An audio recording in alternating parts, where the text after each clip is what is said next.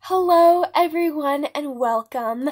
My name is Heidi and I'm so excited to have you with me today for another daily discovery with FCMoD. Today I'm excited to introduce you to one pretty special animal from Fort Collins. Before we meet her though, I need you all to put on your time traveling caps because today we're going way back to 1934. That's almost 90 years ago. Back then, Fort Collins looked a little different. Something like this. Or this. Or this. A lot of people even lived around Fort Collins in 1934. They grew crops on their farms and raised livestock like sheep. There might have even still been a farm where your neighborhood is today. Even though life looked a little different, one thing was the same. Fort Collins still had a lot of trains. How many of you have ever seen a train roll through town or heard one, maybe in the middle of the night? I know that I certainly have. Trains were so important to Fort Collins in 1934. They connected us to the rest of Colorado and the whole country, long before we had interstates like I-25. They took farmers' crops, and they brought important people to town, like friends or family here to come visit you. A lot of different types of people worked on the railroads, but today I want to introduce you to one very special person that's important for today's story. Do you see the man in the middle of that picture? His name is Chris DeMuth, and he is a brakeman. A brakeman does a lot of important jobs on the railroad. He makes sure that train cars are connected correctly, and maybe most importantly, it's his job to apply the brakes when the train needs to stop. One day, in 1934, Chris was on a trip out to eastern Colorado. On the way back, the train stopped in Timnath. Today, Timnath is just on the other side of I-25 from us. But back then, it was a little bit more of a journey. While the train was stopped in Timnath, Chris and some of his railroad buddies noticed something outside of the blacksmith shop. When they looked closer, they saw it was a little, dirty, hungry, scrawny dog. No one was taking care of her. No one wanted her, but Chris and his railroad buddies kind of liked her, so they convinced her to climb aboard the train and ride back with them to Fort Collins.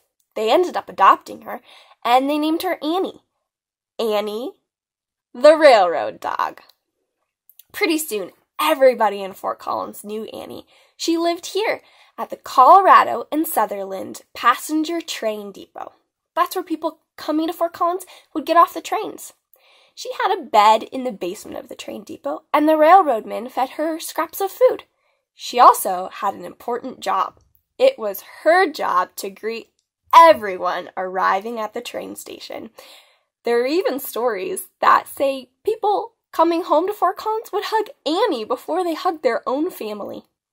The years went by. 1934, 1935, 1936, 1937, 38, 39, 1940, 1941. Suddenly, the United States was in the middle of the Second World War. Annie said goodbye to all of the soldiers leaving from Fort Collins. What do you think? Was she going to be here to welcome them home? Let's find out. 1942, 43, 44, 45. The war is over, and guess what? Annie was still here. She welcomed all those soldiers home. There's even a story that says she licked the tears off their cheeks. I don't know if that one's true, but it sounds like something a nice dog like Annie might have done.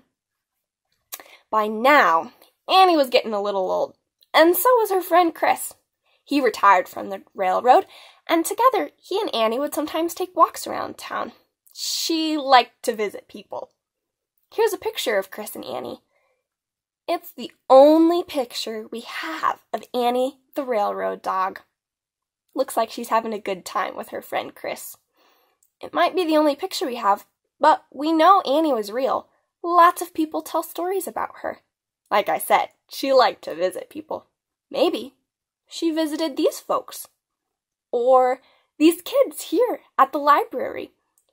Or maybe she visited the people staying at the fancy Northern Hotel. The years went by and Annie kept on being Fort Collins's dog. 1946, 1947, 1948. By now, Annie was an old dog. She was at least 14 years old, which is 98 in dog years. And a dog can't live forever. One day, the railroadmen found that Annie had died in her sleep. They knew she loved trains so much that they buried her next to the train station. They even made a little gravestone that said, "To Annie, our dog." You can't see the train station anymore. It was torn down in the 1950s, but you can still see Annie's little grave. It's in Old Town, near the downtown transit center. And you can wave hello to Annie's statue. It sits outside of the Old Town Library. And you can do one more thing. You can keep Annie's spirit alive by showing kindness and friendliness to people all across Fort Collins. Thank you for joining me and learning about the story of Annie the railroad dog today. She is one of my favorite Fort Collins animals, but I'd like to hear about your favorite animals here in Fort Collins. Go check out the activity based on the story on our website and be sure to tag us. And if you'd like to learn more about the fun activities we have here at the Fort Collins Museum, or virtually that you can do from your home, check out our website, www.fcmod.org/programs. See you next time.